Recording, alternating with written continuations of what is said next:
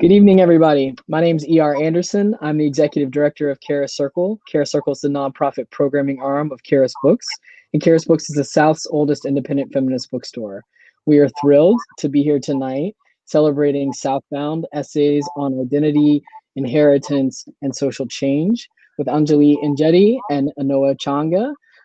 This event is so special. We get to kick it off with you, and you have two books coming out back to back from different presses. But, this is the book that we have really been waiting for from you. You're somebody who has been a special part of our community for so long. And it's a real thrill when somebody that we know who has put in the work and done so much for other people gets to have her moment in the sun. So I hope that you are just basking in the joy of this and really just feeling how wonderful it is and how much joy we all feel for you on your publication day. So, people are already saying congratulations in the chat, and I know many people across the internet have been celebrating you today. So we hope to bring that spirit into the virtual house tonight.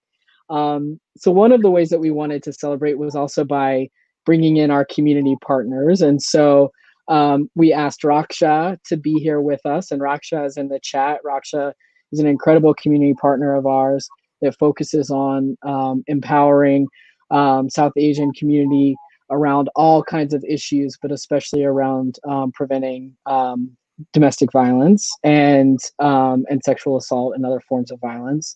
And we're always honored when they are with us. And Aparna in particular, we're grateful for all that Aparna does. And we are also here with the Georgia Muslim Voters Project, and Zanrea is here to tell us a little bit about the work that they are doing right now. So we've asked Zan to speak first and kick us off, and then I'm going to come back and say a few words about our esteemed speakers tonight. So Zan, welcome to you. Hi, ER, and good evening, ladies and all our guests in the chat room. My name is Zanrea Bilal. I'm representing the Georgia Muslim Voter Project. And I'm not going to take up too much time because I want to get to this amazing book. So, Georgia Muslim Voter Project, we were founded in 2015 in response to a lot of anti-Islamic, anti-Muslim rhetoric that was coming out of mainstream media platforms, as well as lower rates of civic engagement and voter participation among Muslim communities in Georgia compared to other minority communities. So out of that, Georgia Muslim Voter Project was founded, and our mission is to empower first our community members by registering them to vote, and also to engage in nonpartisan civic engagement information in order to inspire and inform to activity and to them and community members to engage and make sure that we can solve common challenges within ourselves and within our unelected and elected leaders. So we focus on voter registration, civic engagement, and voter education around more than just elections. We also focus on redistricting, census, and other issues that are near and dear to our community. And so with that, I will kick it off to our amazing ladies. Thank you so much, Zan. So we'll be dropping links in the chat for further reference as well. All right, so I want to tell you a little bit more about our panelists tonight, and I'm going to start with our interviewer.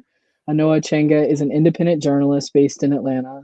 Anoa focuses on electoral justice, voting rights, and politics. She's an innovator of electoral justice as a reported beat. An organizer by nature and a retired attorney, Anoa has a strong sense of equity and justice. She has bylines in The Appeal, Essence, News One, Scalawag Magazine, Dame Magazine, Huffington Post, and Rewire News. And I'll be dropping links to her work where you can follow more about her throughout this evening. So welcome, Anoa. Thank you for being here. Thank you so much for providing the space. And then tonight, the person of the hour, Anjali Enjeti is an award-winning essayist who writes about books, politics, and social justice. She is the co-founder of the Georgia chapter of They See Blue, an organization for South Asian Democrats. Her work has appeared in the Atlanta Journal-Constitution, Al Jazeera, Boston Globe, Washington Post, and other venues. Her collection of essays, Southbound, is available for purchase tonight via this teal link right here at the bottom of your screen. And her debut novel, Departed Earth, comes out I think May 4th, early May, first week of May. It is also available for pre-order from Karis tonight. She teaches creative writing in the MFA program at Reinhardt University and lives with her family near Atlanta, Georgia. So we have known you as somebody working tirelessly to make our communities better, stronger, safer, more free. So it's wonderful to have these lessons and these stories in a book. So I'm going to get out of the way and we're going to get to enjoy all of these things. Thank you so much. Oh my God, we're doing this. Like, this does not feel like work. When Anjali asked me, would I sit in conversation with her about her new book, I actually wasn't sure which book, because this dope mama has 2 books coming out, and I've managed to get both, and I can't wait to dive into the first.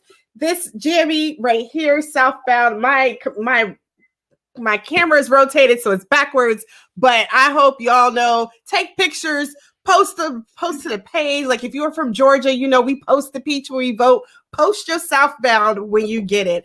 I am so honored. I am so very honored and enthralled. Y'all, I took a nap, okay, to be here and be fully present. You know how it is when you momming and doing all the things, and even a 7:30 conversation is like, oh, that's kind of late. But for Anjali, I would move heaven and earth and do anything. So sis, thank you so much for asking me to be here with you. And I'm going to kick it to you to introduce us and bring us to the book. But I just wanted to say a few words real quick about you and why this is so important that we're here having this conversation. It is a really heavy time we are in right now. We have been over a year in pandemic. We've been through an amazing ride of an election, an amazing, not necessarily because it was all good, but amazing just because it's an amazing sight to behold what was built. I mean, the work you did with They See Blue in Georgia, and just as a part of a broader collective, I always remind folks through my reporting that it was a huge, amazing collective coalition effort that happened here on the ground. And just even, you know, tonight, you know, if anyone's from Chicago or the Midwest, you know, just what's been happening out there. And this book, what you wrote before we got to this point, it's so timely to be sitting here having these conversations with you at such a critical point in our country, in our democracy, in our communities. And so I just want to say thank you for sharing your voice. I want to say thank you for being this bridge builder of experiences, because, you know, we, in a not too recent past, had folks who say, oh, well, that's too niche, or, oh, that's something that only would fit a certain demographic. But you speak to a common experience. We may not have the same exact experiences, but you speak to a common language, a common experience, a common understanding that resonates with us all. So with that, I turn over to our esteemed author, Anjali, to discuss or to read a few excerpts for us about Southbound, essays on identity, inheritance, and social change. So first of all, I want to thank everybody here. I kind of feel like this is a family reunion for me, and everyone involved in helping to put this event together is family. They have raised me up. That includes Karis, one of the last feminist bookstores in the country. They are constantly holding events like this. They are constantly supporting social justice conversations and providing the space and the nurturing needed for them. Please donate if you can, so that they can keep doing this work. The Georgia Muslim Voter Project, I'm so inspired about what they've been able to achieve in such a short period of time. It has been a pleasure and an honor to get to know those folks and to understand the work they're doing. They really played a big role in getting Georgia to where it is today. And Raksha has been around for decades, and a big shout out to that organization. They have been healing the South Asian community for decades. Aparna has done an outstanding job as the executive director, And in many ways, I feel like I'm here today because of the work that she modeled. And everyone, Anoa is an outstanding journalist. She covers politics and civil and human rights. And please, please, please get to know her work if you don't already know it. So I'm going to read very quickly a few paragraphs from the beginning of Southbound, just to give people an idea of what the book is about. And then we'll get started in the conversation. So this is from the prologue, kind of the prologue. It's at the very beginning. And the section is called, "What Are You? Where Are You From?" Questions about my identity have echoed in my mind for decades. They have been absorbed by the tympanic membranes of my eardrums and have traveled through the synapses of my brain. Shadows, they have followed me everywhere. My racial and ethnic identity is oftentimes a Rubik's Cube to be solved. I am half Indian, a quarter Puerto Rican, and a quarter Austrian. I am an immigrant's daughter and also a daughter of the Deep South. Despite an ever increasingly diverse United States, I remain a perpetual foreigner. Violence, erasure, exoticism, appropriation, these forces can shape assumptions about identity. Beginning in 2014, when the plight of Syrians fleeing civil war blanketed the airwaves, a man working inside my home said, without prompting, that he could tell I was from Syria. When the United States denounces countries of the Southern Hemisphere, I am Venezuelan or Guatemalan or Mexican. Having ambiguously brown skin makes me an aberration, a visitor, or an intruder who can pose a threat to someone's safety, success, or security. My own identity began to form after the 1982 racialized killing of Vincent Chin in Detroit, and was later shaped through the hostility toward brown people during the Persian Gulf War and after 9/11. For years, my identity was a reactionary state of being. It has taken me time, reflection, and a lot of hard work to develop a sense of identity that is defined by my own parameters, that derives from an authentic self-concept rather than a defensive posture born of stereotypes or suspicion. Of course, identity goes far beyond trauma, pain, othering, and exclusion. It is history, family, traditions, lore, and love. It is a celebration of the myriad ways in which we view and move throughout the world. But identity, when it derives from a place of injustice, can transform itself into collective socio-political power. An individual identity can lead to an external energy, one that brings awareness, agency, and community, one that acknowledges complicity, and by doing so, gives rise to activism and social change. And that's a little bit of the book. And that's a little bit of the book.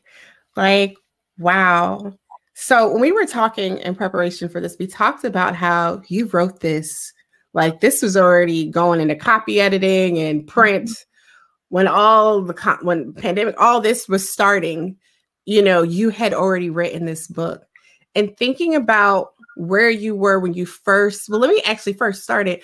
What made you sit down and write Southbound?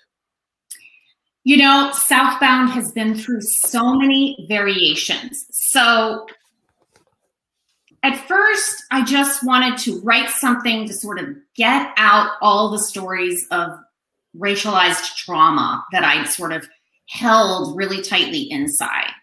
But then when I took a look at it and started reading some sample essays and started doing the deeper work, which helped me to see the ways that I had been complicit in the same force of white supremacy that I felt so injured by.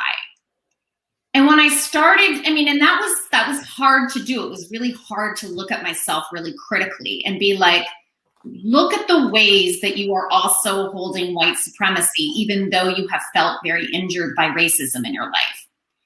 So that was quite a process for me. I mean, I started writing different kinds of essays, and I started doing the very deep work of investigating what was underneath that, and how we can be forces who are both hurt and forces that do harm at the same time. But then I started asking myself, what does one do with this trauma? What can it do? And then I started reflecting on the fact that we can take all this hurt and we can put it into something else. We can connect it with other people. We can connect it with communities. And we can do this healing work together by breaking down the power structures that harm all of us, people of all races, people of all ethnicities and faiths and abilities and gender and sexual identity, right? I mean, white supremacy is bad for everyone. It's dangerous even for white people. So I wanted then to shift the focus of the book into a work that really showed people, hey, if you're hurting and if you have the emotional and psychological energy to do so, there are activists, there are organizations where that you can come to. There are safe spaces where you can actually do the work of dismantling what hurt you, dismantling what really changed your idea of yourself and caused you some damage. And writing it has really been a very healing process for me, even though it was hard, even though it really caused me to look at myself through a microscope and see the ways that I had failed and that I had contributed to other people's harm.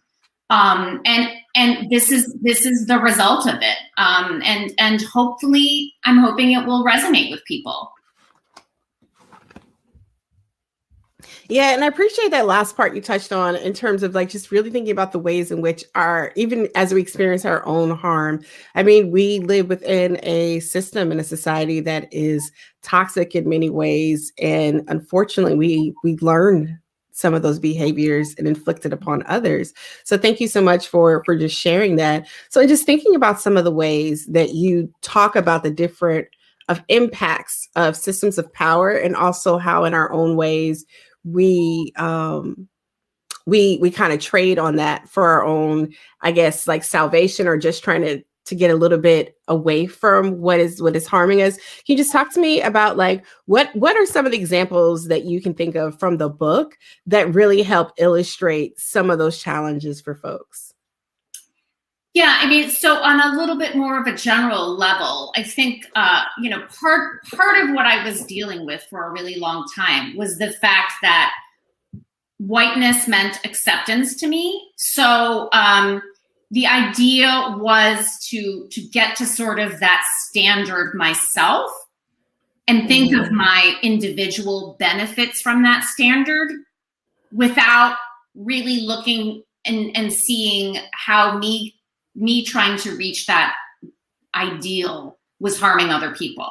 So for example, there are lots of examples of this in the book, but one of the examples in the first full chapter, which is called Southbound, I talk about not being invited to my city's debutante ball. And this was after I graduated from high school.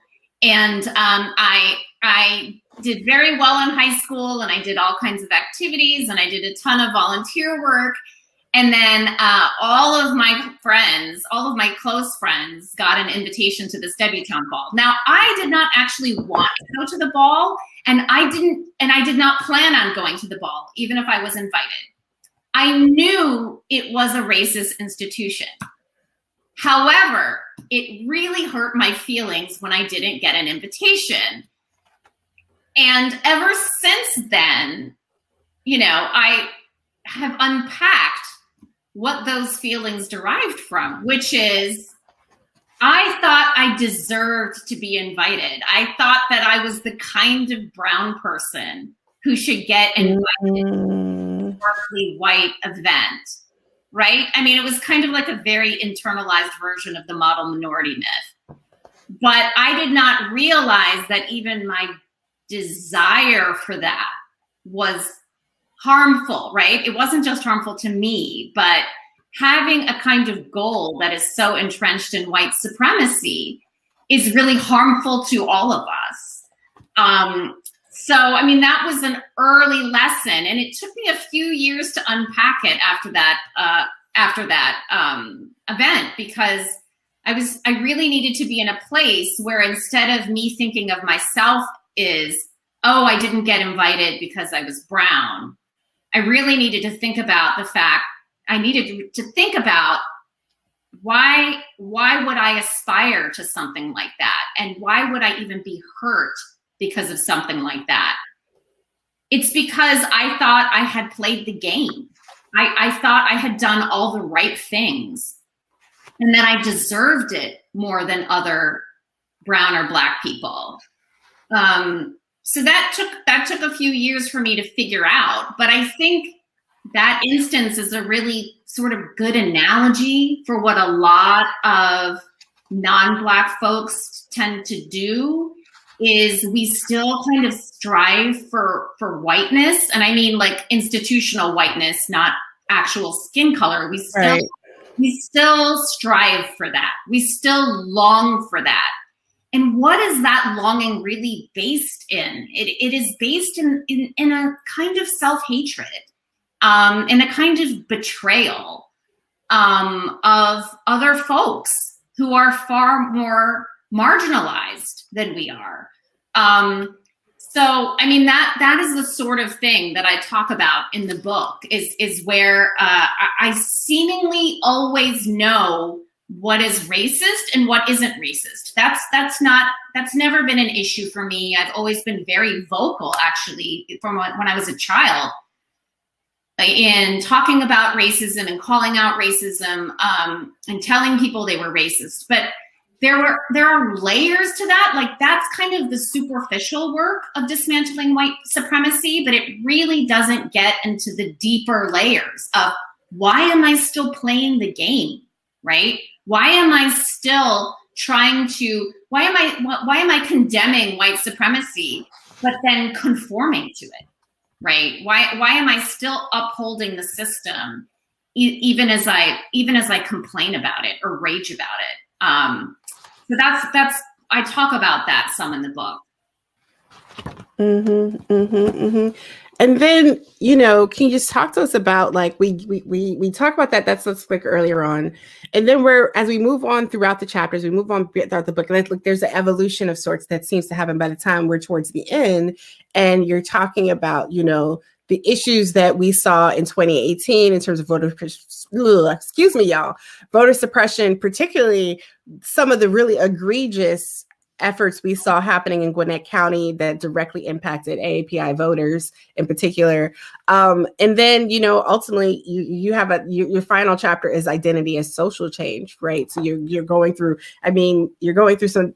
So can you talk to us a little bit about like that evolution and journey, right? And thought, and getting from where it's like, I'm just trying to be seen, and as someone said in the chat, you know, feeling like I belong or a part of a larger community, to there is something valuable in being me and claiming this and owning my identity, leaning into who I am, is actually a vehicle for change, for organizing and moving forward.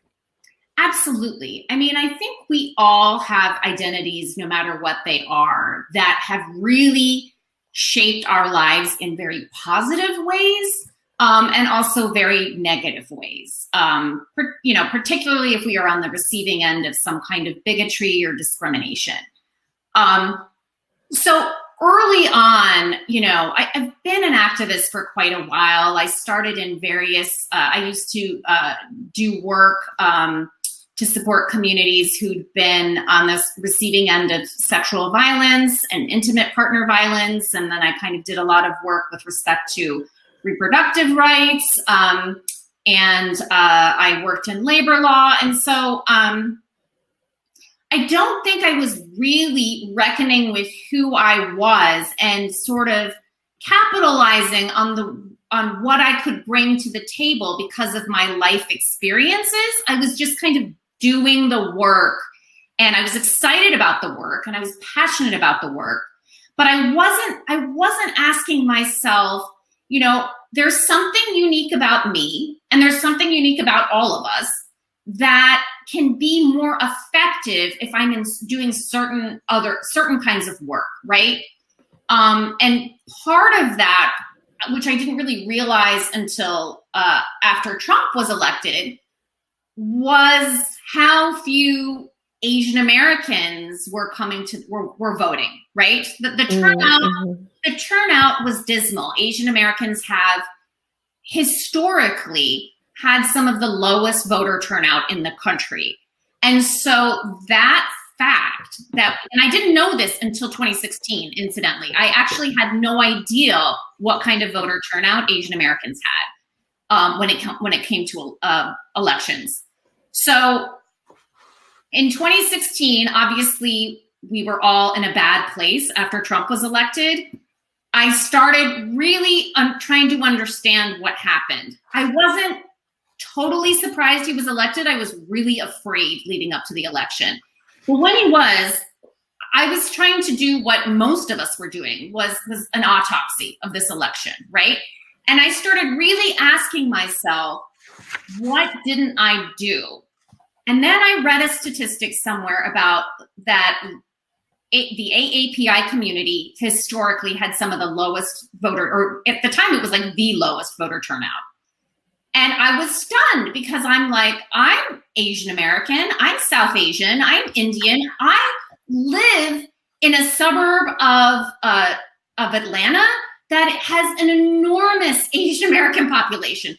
All of my neighbors are Asian American, right? Like 40% of my kids' public schools are Asian American. So I was like, wow, I could have done something to get people to the polls.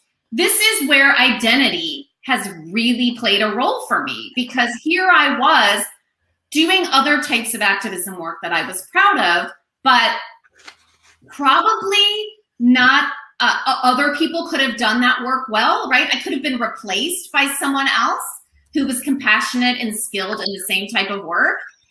But where can I help the AAPI electorate in Georgia? How can I help them get to the polls? And that's when everything started shifting for me. And I started volunteering for the John Ossoff campaign when he was running for Congress. And I volunteered under Representative Sam Park, who was gathering a whole bunch of Asian Americans and trying to forming a constituency of us to focus on getting out the vote in the Asian American community. And it took me a while to get to this point, but my overall point to everyone here is there's something unique and special about your identity, and there are things that you also have specific skill set for, and expertise, a perspective. And it's fantastic if you can sort of merge the two to find the kind of work that will not only be really important to you, but make a really big difference in your community. And that's how I ended up getting involved in electoral politics, because I saw a need of a certain community, and I had not been involved in that particular way before. And I realized that Asian Americans who look at me, who see my name, maybe I would be able to talk to them more. Maybe they would listen to me when I talked about, have you registered to vote? Have you had a chance to make it to the polls yet? What do you need? What do you need from me? What can I provide you? And so that's really was the key for me, was me trying to think of, I have this identity that I'm proud of. I have this community that I'm proud of and that I love. What is something I can do for them that isn't quite happening as it should? That was a long But it was a good answer. I mean, there was just so much there. I think for a lot of us, like we were very passionate about particular issues that maybe we weren't as directly involved and engaged. And if you did get kind of interested in 2016, definitely by the time we had the midterm election, particularly here in 2018, it really had that sense of urgency in a particular way.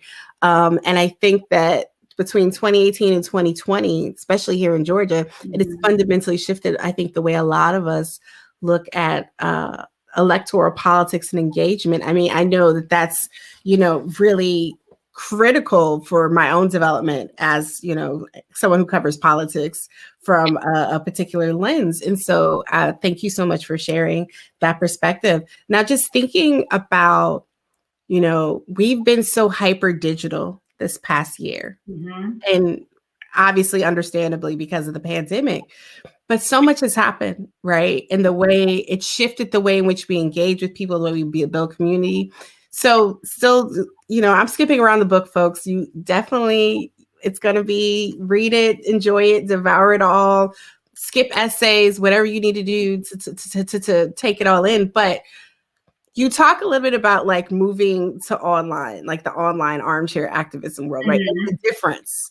Like you really lay out the clear difference between just being an armchair activist online, which I appreciate. Like it's not the term slacktivist, because I think there is people underestimate the power of what can be done with online action, but you make sure to connect it to what's happening in the real world. Can you talk to us a little bit about the power and importance of building those communities and finding those collaborative spaces, but also connecting it to real world? And how does your understanding of that change now that we're a year into pandemic virtual life?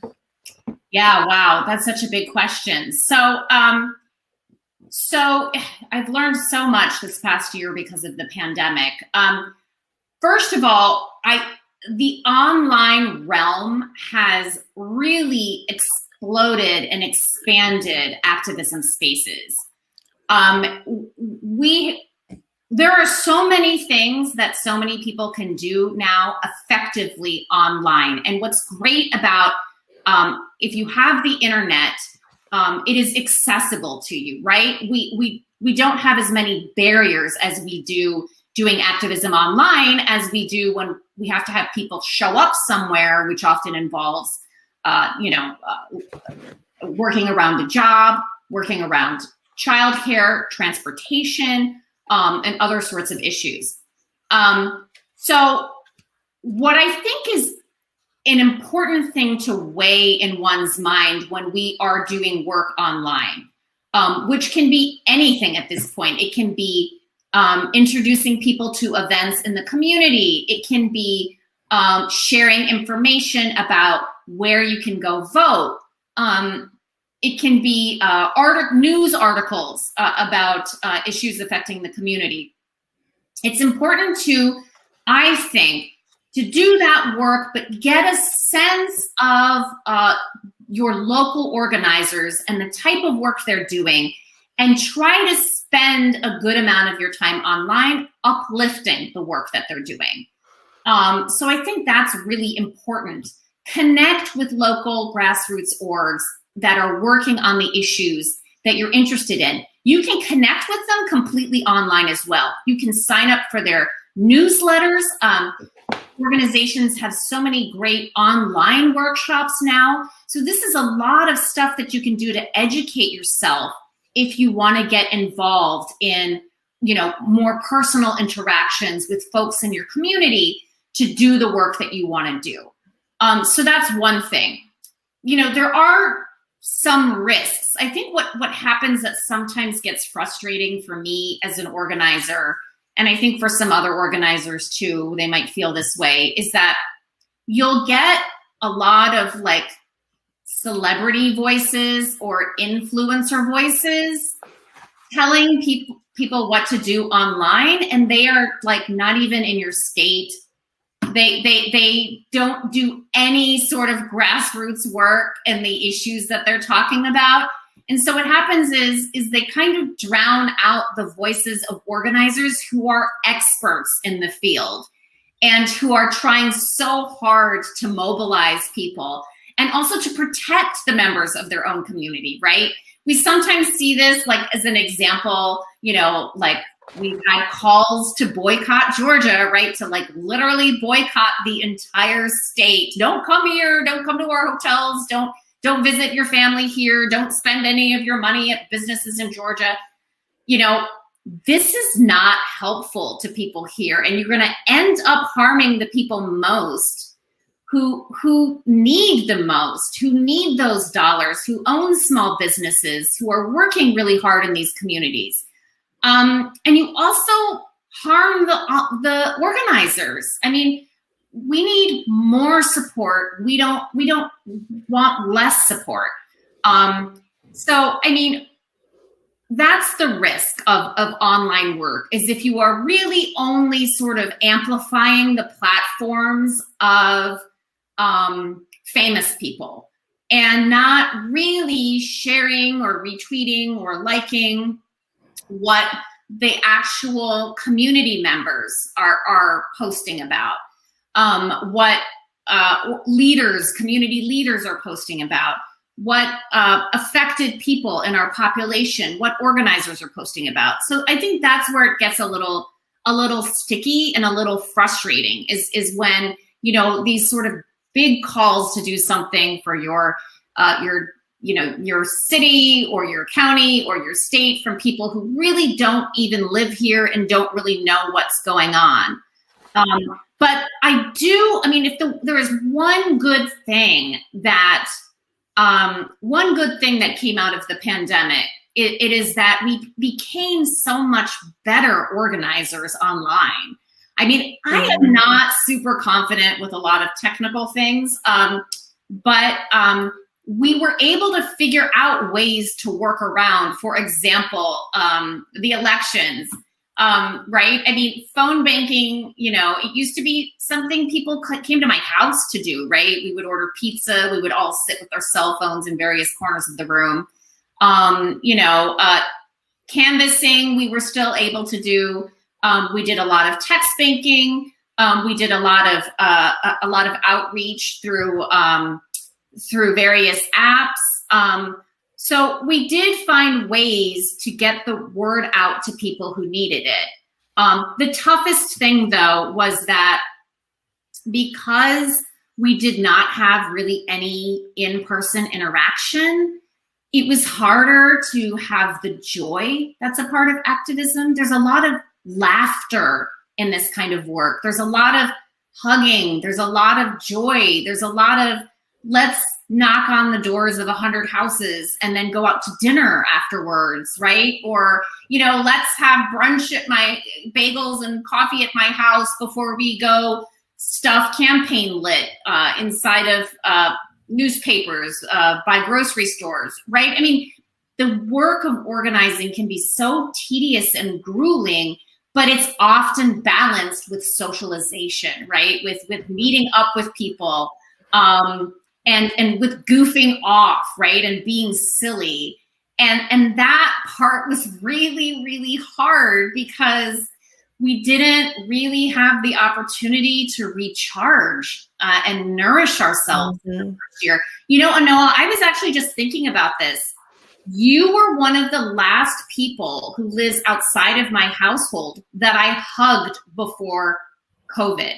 We did that panel. We did that panel in Gwinnett County. Oh, I forgot. We did that panel like a week or two. It was very, very like right around. We cut it close. And I remember seeing you and like hesitating and not being sure whether I should hug you or not.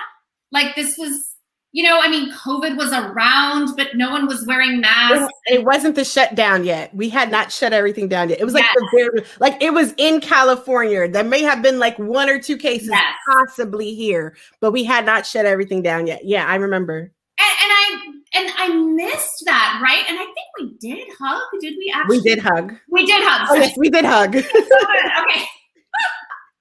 So we did actually hug. That's good. And I'm glad because obviously we have not hugged since. Although we are vaccinated, so hopefully we will have that hug soon.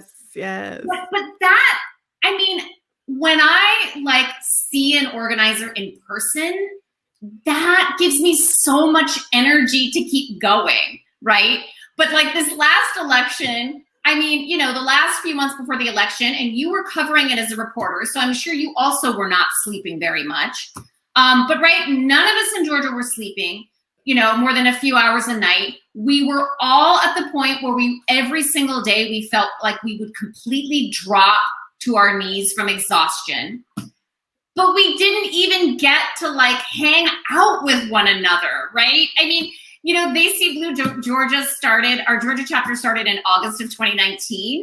And we had this great event with Stacey Abrams in February 2020. And then we started shutting down. So it's like, I still, like, there are a lot of members that I've not like seen in person. And that nurturing is so important for organizing work. It's so important. It's what keeps you going. It's like the caffeine, right?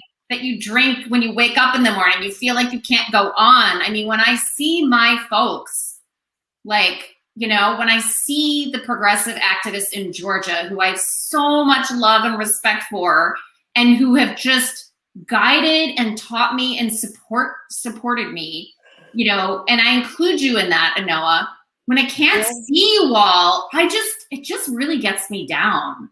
So that's been really hard with the online activism. How has it been for you? Yeah, I appreciate that so much. And so thinking back to 2018, like when I'm answering the question, right? But this is just something that stuck out to me. So we have had this whole election year in quarantine. You know, we have local elections happening all over the country right now. Recently, Tashara Jones won the election to become St. Louis's first Black woman mayor. And one thing that stuck out to me when the night Tashara won was Tashara was here on the ground in like May of 2018, knocking doors with a collective effort led by, you know, the Glow Vote, which was a collaboration with New Georgia Project Action Fund and some other national partners. And so they had this whole collective of Black women just come in town. And Tashara, even as elected official from St. Louis, came with her sneakers and her little t-shirt on like everybody else. But she's captured in this amazing documentary called And She Could Be Next. And like, that I remember that weekend. I wasn't around when they were out that day, but like earlier that weekend, I had been out with a different group knocking doors. We were down in Clayton County, you know, knocking doors and helping to get folks out, you know. And so like remembering just that week of stuff, right? Remembering that camaraderie that was built, remembering having election night watch parties with people, right? And then we're at this point now, and some people are starting to do stuff like that because people are socially distancing outside or whatever they're doing, or now we're all getting vaccinated. So we'll see how things return. But it has been wild. Like there are people who I absolutely miss so deeply and dearly. Like there are people who I'm regularly in communication with. So I appreciate that analysis, you know, going through the difference between armchair activism. It was something that, because I do a class with social justice law students about, you know, digital organizing and social media comms for social justice lawyering, right? And one of the things that I talk about is like how, you know, digital is such a powerful tool, right? It doesn't replace online and offline engagement, interpersonal conversations and building. It is an asset in addition to. But for a good portion of our year, it did replace that, right? And so people had to learn to still do authentic engagement and community building digitally. And that's just been amazing. And then just being someone who has worked remotely for about 3 years in total, fully. And even before that, I worked remotely part-time when I was practicing. And so, but like, you know, covering and really engaging and building with people, it's been a fascinating experience. But I know you and I, in addition to the organizing, the digital parenting, parenting growing teenage, almost adult humans into their full selves, right? You're talking a lot about identity. There are reflections from your own upbringing and child here, but like this past year of just all of these things, we're talking about inheritance, right? What are we giving to our own children as we are co-parenting, leading them through a major crisis on multiple levels right now, right? We have the rise in Asian American, not just Asian American, but API hate, violence. We saw what happened here in Atlanta, the metro area recently. I mean, we have, you know, police killings that have been happening. They're just we're all home together. So we're very much absorbing and consuming these things, right? My daughter, I remember a couple of weeks ago, like after the killings happened, the spot killings happened, my daughter shared with me, she forwarded me an email from one of her professors that was explaining and putting historical and like proper political context of what had happened, why people should be concerned about it, whether they have an Asian background or not. Mm-hmm. And she was just so moved, right? She was like, I knew I liked my teacher. This is right. Like, this is what we need to be talking about. I just had to share this with you, mama. And I was like, okay, well, you know, I like your teacher too. That's cool. But like, we have had, and we haven't necessarily always been able to gather and hold that hug. I do remember when we hugged because it was in the primary. Yes. It was the COVID was starting to happen and it wasn't really clear what was going on. It wasn't really clear how people were going to handle things. I know there were a lot of concerns in terms of the way in which the prior president was doing things. So we just had a lot. There was a lot of, you know, the blame China nonsense was going on. There was just so much was happening, right? And we weren't just on a panel together. We were doing a conversation about voting rights. Yes. Right. Yes. And so ahead of a local election in Gwinnett County. And so it was really, and it was low turnout because of what was going on in terms of the pandemic, you know, coming. But it was still so important that was our, you know, that was actually our first time getting together in person, I think. We had built a friendship. We might have met once before we met once before at some other event. Yeah, we met once before that, but like we really developed our friendship in between those 2 points. Yes. That's the other like positive. That's the other wild thing about digital organizing. Like you have these amazing people you've been in the trenches with, that you've really been building with, that you're fighting for all these awesome things with. It's not just, I'm not going to diss Facebook groups because Facebook groups are an amazing space and have so much potential and do dope work, right?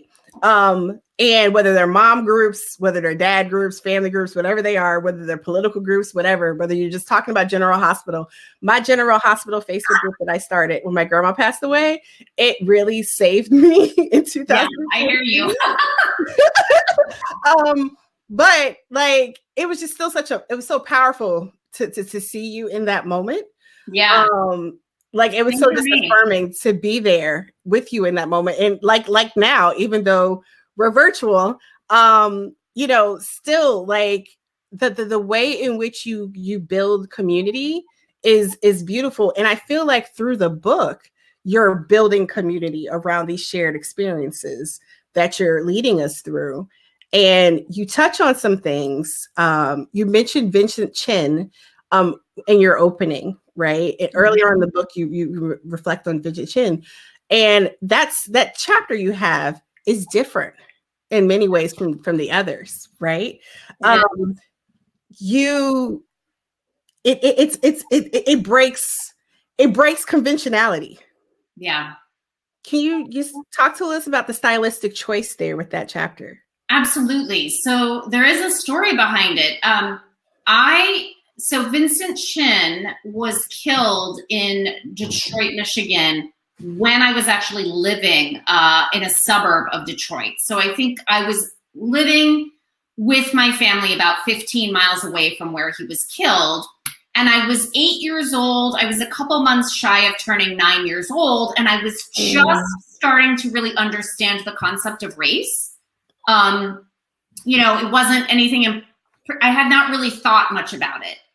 And because we were local, you know, Vincent Chin, his death made national news, of course, but it was also on our local news station for months afterwards because it was a local news story.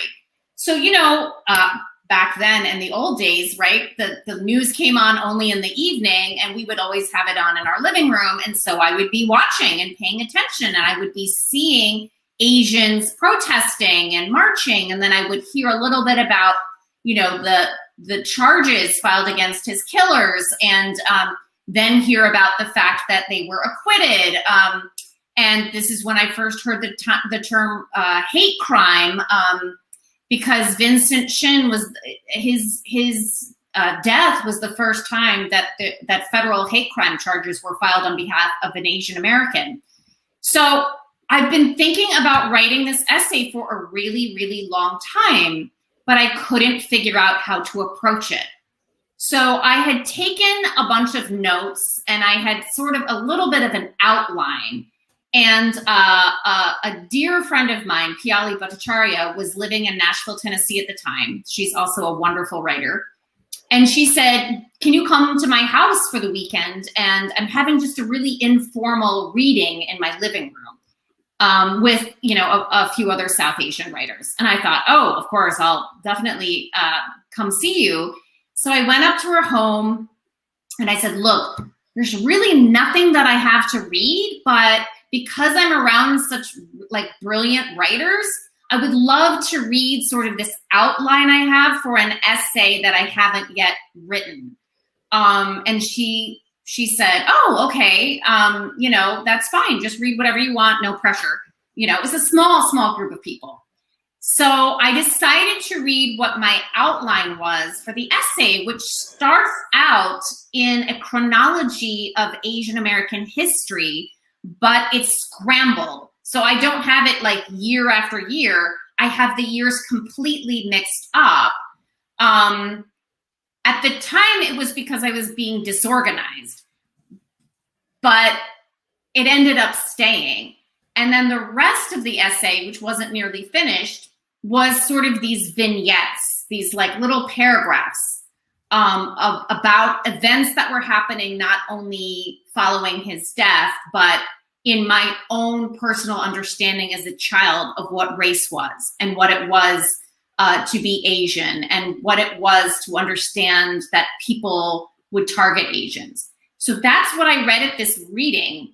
And the people at the reading were like, and I prefaced it. I was like, these are just kind of notes on an essay, but maybe if I read it to you, you can help me figure out where to go with it because I'm really stuck. And I read the essay and everyone was like, keep the form, keep exactly that form you have. And I was like, okay, well, I mean, this is really just like me throwing a bunch of stuff on the page. But as it turned out, it really worked for the essay because so much of what happened to him and so much of the injustice doesn't make sense. And so what you see on the page is me not only trying to make sense about how his family could get no justice, no compensation. His killers have not spent a single day in jail and they've not paid a single dime. And they're both living and alive somewhere in the United States. And it was me also trying to see his death in the context of Asian history.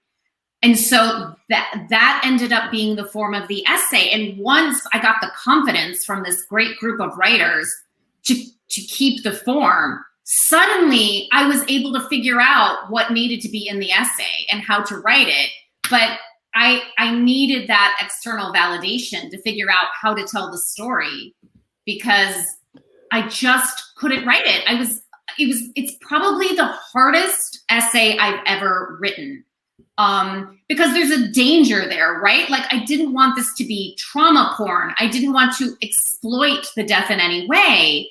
And there are certainly, you know, Asian American activism has a long history in the US. It precedes his life and his death.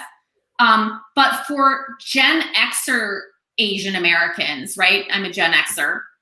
That was a very key moment in our awakening when we saw this happen to somebody who had roots in the same continent, who maybe had a family, you know, who came from a family of immigrants, who was an immigrant himself. So this story really resonated with people. And for my generation, and perhaps for older than my generation, I think it was a wake-up call that white supremacy does not really differentiate that much between Asians and Native folks, and Asians and Black folks, and Asians and Latinx folks, or Arab folks, or Jewish folks, or Muslim folks. Like, the problem at the heart of all of this is the same white supremacy that this nation was founded on. And we have got to stop aligning ourselves with it. We've got to reject the model minority myth, which has only ever been weaponized not only against our own communities, but especially the Black community. And we've got to build multiracial coalitions and raise our voices with every single death, no matter if they're Asian or not. So that's how it came to be. It was probably one of the first essays I started for this book, and was probably the very last. I mean, I worked on it through almost the whole course of the book until I had to turn the book in, because it was really important for me to try to have a form that served the function, that was kind of, asking questions in the prose that were buried in here about how did we get here? Where do we go from now? And how do we remember him and remember his legacy and the fact that his family never received justice?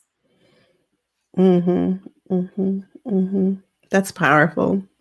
I think folks really, forget or think that this can't be, us or whatever the case may be until it does happen.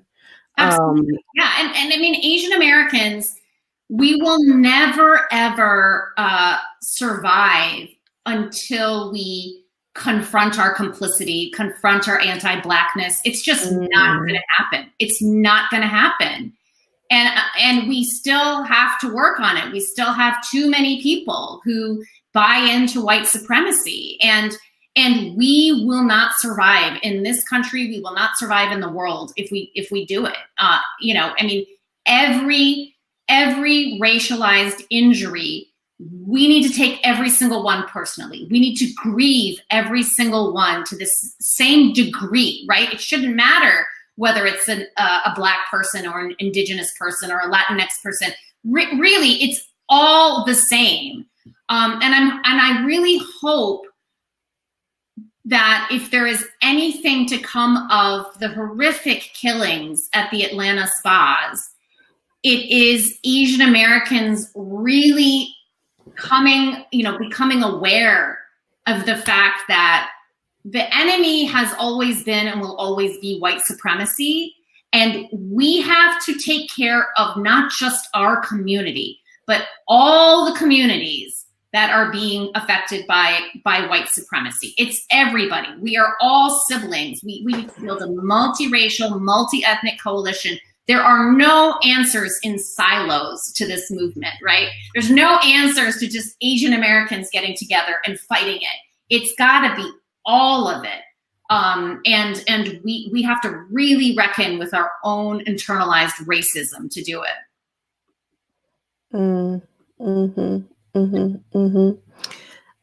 And just thinking about just moving forward and takeaways, what do you hope people take away from the book? I know folks are waiting for their copies to come, but just some thoughts on just your hopes for folks. We receive the art, how we receive it once it's put out into the world, but what are just some of your thoughts? That's an interesting question. I've done a few interviews and people have asked me, who do you see as the audience of your book? What do you want people to take away? And it's interesting because when I start writing a book and what I focus on in the book is it's very much about myself. It's very much about me trying to learn something, right? I hope people find ways to build within their communities, to work at a local level, and figure out what they are passionate about and where they might be a good fit to get involved in work that is of a civil rights type of nature, whether it is fighting violence within the community, gun violence, for example, whether it is fighting for voting rights, whether it is fighting, to expand Medicaid, whether it is fighting unjust immigration laws and policies. This work is not over. I mean, I think there are people who, once Biden won, kind of shut things down a little bit and went away. I mean, it's good to rest. I'm not saying don't rest. It's good to rest and take care of yourself in between big events. But what happened after Biden got Georgia's electoral votes and Georgia delivered 2 Democratic senators is that our Georgia legislature passed a voting bill that will significantly disenfranchise all voters, but disproportionately disenfranchise Black and brown voters. I mean, that's what happened, while Biden was president, right? This is year-round work. This is work that has to be continually invested in. Again, take breaks and take rest when you need it, but we can't really be gone for long. We've got to keep the momentum going. And we've got to find time to both recharge, but still devote and dedicate ourselves to this work, because it's never going to be done. I mean, when I think about even what's happening later this year, right? I mean, we're going to have redistricting this fall. Mm-hmm. And this will be the first time there will be redistricting since the Supreme Court gutted the Voting Rights Act in Shelby County v. Holder in 2013. This is a really scary thing to think about, right? I mean, this needs to be a major movement of resistance in our lives. And there's also going to be local elections, and we need to really start thinking about we need to change our point of view on local elections. They are just as important as the presidential election. They always have been, and they always will be. And this needs to be something that we are constantly talking to people about and educating voters about and talking about candidates that are running. One of the things that I bring up when I talk to folks about how important local elections are, I ask them who affected them most during the pandemic. And what they come to realize is that it was their city council members, it was their mayor, it was the school boards that decided to either do in-person or online schooling. I mean, these municipalities, these counties, they have the kind of power to change your daily life in a way that the federal government doesn't necessarily affect, or even the state level government. So, I hope people find the kind of work that nurtures them, the kind of work where they feel appreciated and loved. And I hope they find ways to do some type of civic engagement.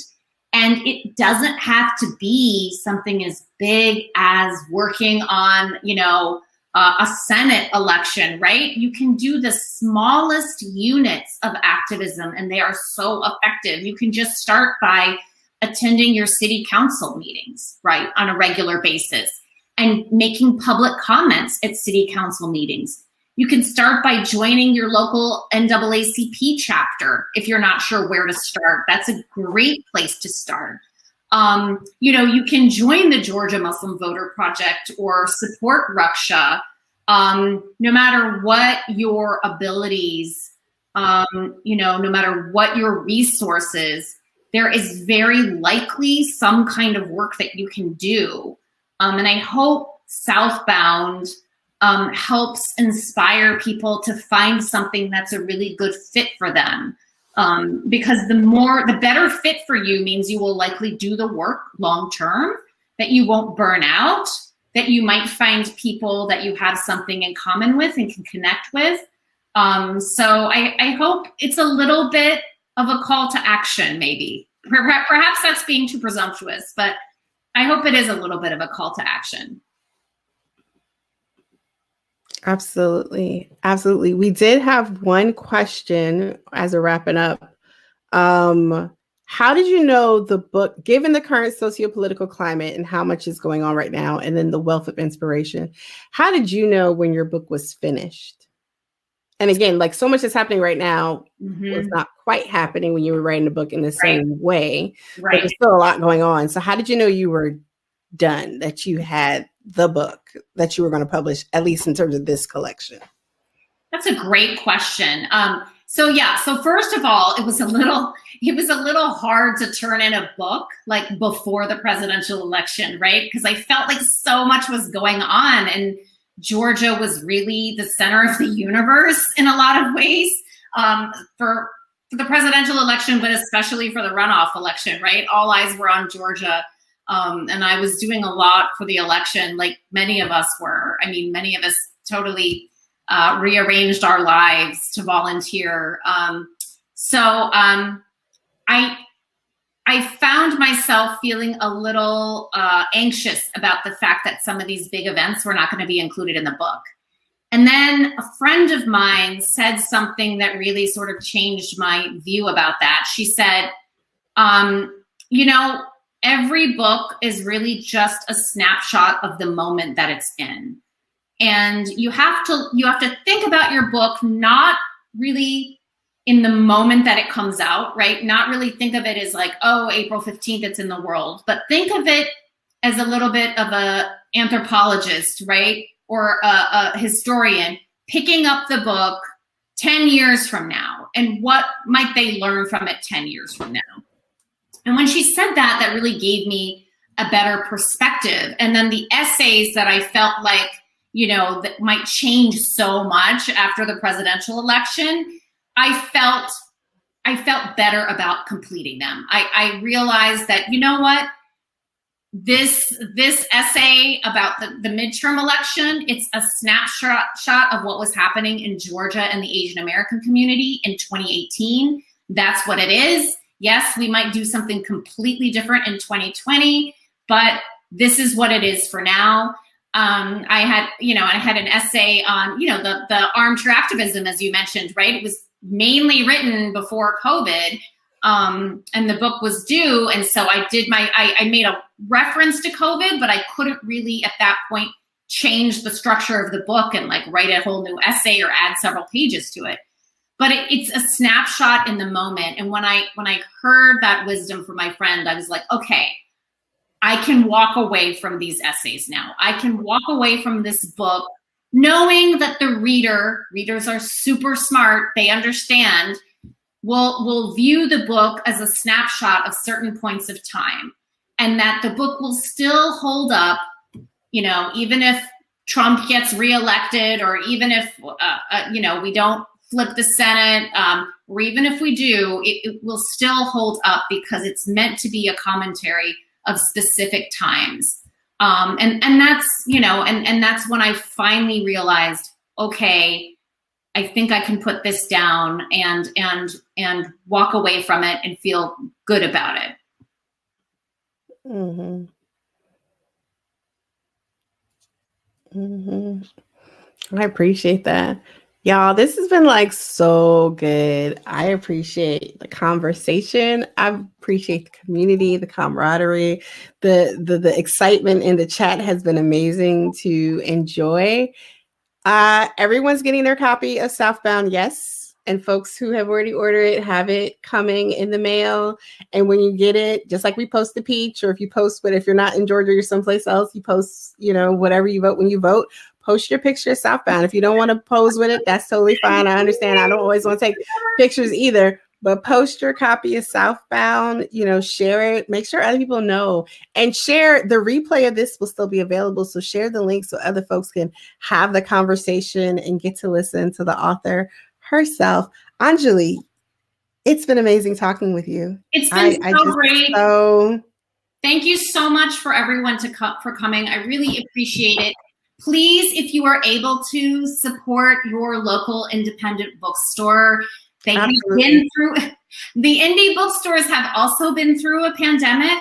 They could really use the support. Please buy from Karis or your neighborhood bookstore or bookshop.org. It's so important for us to support these businesses.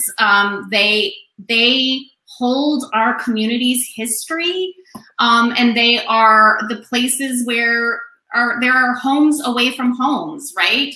And sometime soon, hopefully, we will all be shopping more in bookstores again and attending author events in bookstores.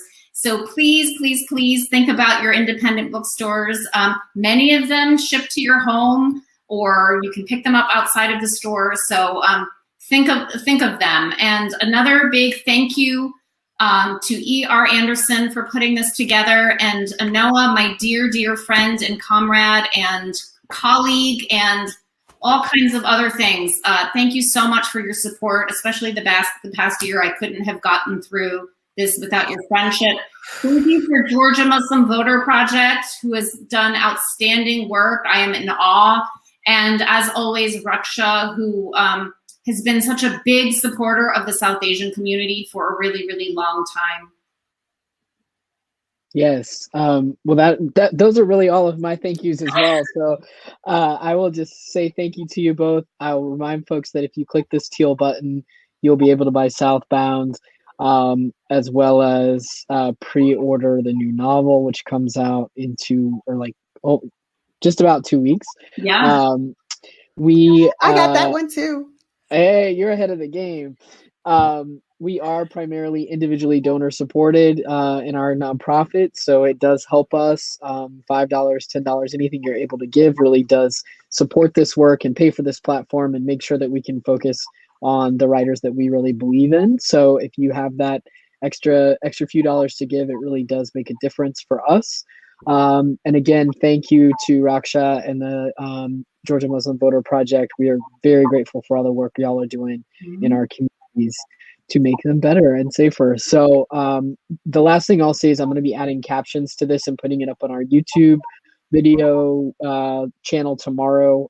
So if you'll get an email at whatever address you register for this event at, and if you'll share that link when it comes out, because that's more accessible, that's great. You can also share this one right now if you're like, I need to share it because I need people to watch this right now.